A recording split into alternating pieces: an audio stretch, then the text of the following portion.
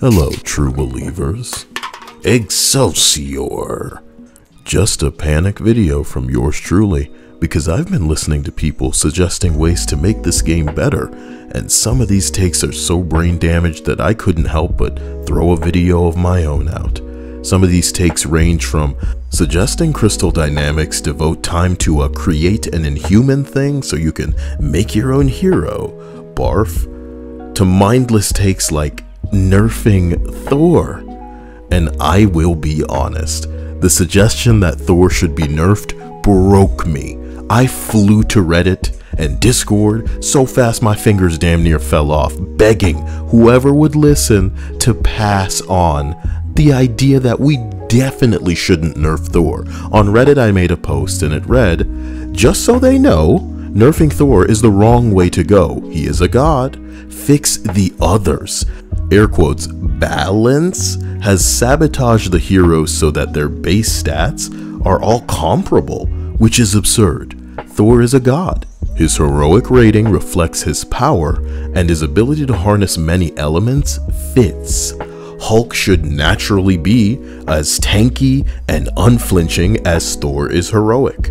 Widow should naturally move faster, and her and Iron Man should naturally have a higher base ranged rating than the others. Captain America is a super soldier. His melee rating should naturally reflect the Brooklyn Brawler who can do this all day. Please, don't adjust a god down. Adjust the others up. Well, everyone seems to agree, but you'd be shocked at the inner machinations of the minds of these shills and defenders. And golly gosh, gee whiz, Crystal Dynamics, I don't mean to sound any more up my ass than normal, but I'm certain the game's not in a state where we should be making polarizing changes like nerfing heroes. It's not a PvP game. Let's just, I'm not saying you were gonna do it, but don't do it. You know what I mean?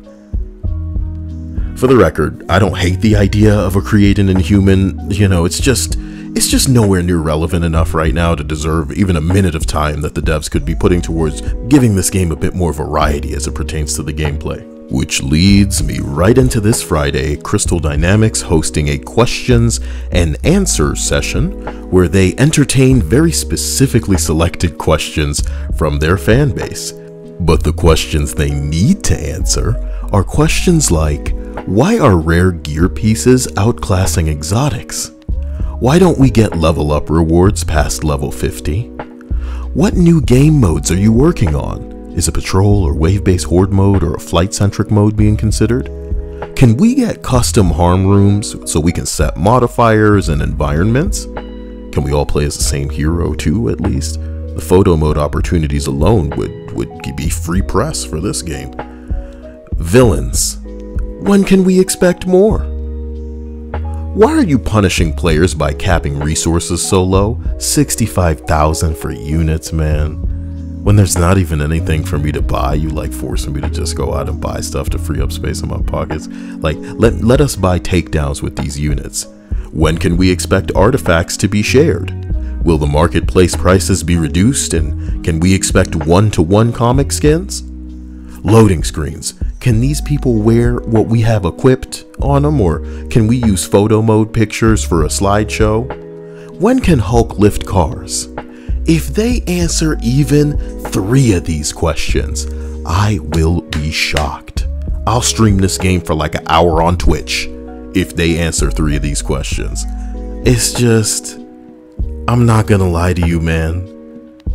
You see what Spider-Man Miles Morales is doing. Insomniac Games is about to knock it out of the park once again with a show-stopping, astounding celebration of the heart, soul, and just oof. It's gonna be dripping with personality. Look at these skins, and then there's a cat in there. Oh man, wouldn't it be cool if some of that dropped in this bitch ass game? Ow. But no. What is the point? Number 15. Burger King's Marvel's Avengers. Imagine releasing a game so broken 1,000 patches can't fix it. Hey yo, from the bottom of my heart, Crystal Dynamics, thank you for saving my wallet with this desert that you call a marketplace. Ain't a damn thing in here that I'm trying to buy, baby. Fortnite over here got more Marvel characters than you can count on your freaking fingers. And here come Ghost Rider for Halloween, because seasonal events are a thing that people do in their games. You know who else coming? Not just Ghost Rider, Ghostbusters. Can you imagine if they sold you the music for the main menu? Oh my god. Fortnite has even monetized the menu music in the lobby, my dude. And people will buy it. You know why? They didn't pay $60 to play a broken mess. They got in for free. So now they spend $20 every other day thinking to themselves, oh, it's not much. It's just a little bit. And what, we supposed to feel sorry? We can't feel sorry for you. You have the Marvel license. Take literally old school Captain America, throw his ass in the marketplace and watch the money drown you. I hope you have snorkel gear if you put any comic book skins in the shop, because how you gonna see through all the damn money? Oh my god. Ooh, where are your investors and why aren't they cracking that whip on that ass? What's wrong with y'all? Don't you have people to answer to? Do you just do whatever you want to in a workplace?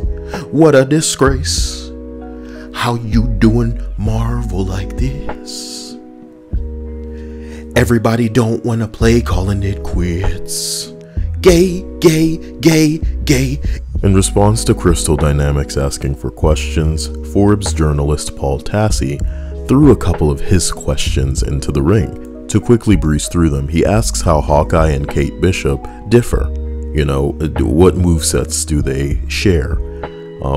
They're archers, man. Talk about a power fantasy. How about I do something that I can do in real life? Wouldn't that be exciting? You know, hey, choose a superhero, Hawkeye. What? He goes on to ask what the purpose of having 3 hub worlds is. It's a damn good question. None of them are social hubs either. He goes on to ask what exactly is the reward difference between the different challenge levels and why is that not explicitly listed? Oh, allow me to tell you, homie, because it doesn't matter. You know, loot will differ in level when it drops within the mission, but the rewards do not change. If you really want to talk, I think the fact that when we level up past level 50 is the most hilarious aspect of us not getting anything. He goes on to ask, why is Thor's heroic stat so weirdly high? Paul Tassi, if you don't shut your mouth, why are artifacts not shared? You know, that's one of Kyle's big questions going back a month. He goes on to ask what activities at least have a chance to drop exotics, you normie. You know what, maybe this was a low-key jab at the fact that before Tachyon Rifts, the only way to get exotics was to play the solo modes in this multiplayer game. I'll give it to him. He goes on to ask, why does the in-game cosmetic store rarely feel like it ever changes? It's because there ain't that much on offer. There are only a few things that have been kept suspiciously out of the rotation for what the shop offers. And you know how we know is because people time travel Animal Crossing style and they don't come across these skins at any point in the year. And hey, listen, credit where credit is due. Even Paul Tassi out here asking, where is the roadmap? When are more villains coming? Yeah, you see what I'm saying? Crystal Dynamics, you done bought yourself some time. A lot of people have just thrown up their hands and given up on this game for right now. And at the moment, the kind of updates it would need to bring it in line with other gaming experiences in the landscape are gargantuan. And with your current staff and speed, none of us expect it too soon. Sprinkle in 2 archers, tackling more robots, Spider-Man, Cyberpunk on the horizon. Boy, I look forward to your question and answer session, and hope to God that you don't avoid the questions from the remaining player base, as it will be a huge factor in who returns. I look forward to your War Table stream, plan to watch that live next month, and hope that if you're in this for the long haul, that you endeavor to communicate with your players and prioritize replayable multiplayer modes over a single player hit it and quit it narrative structure. Good luck. My name's Kyle. Thank you for listening.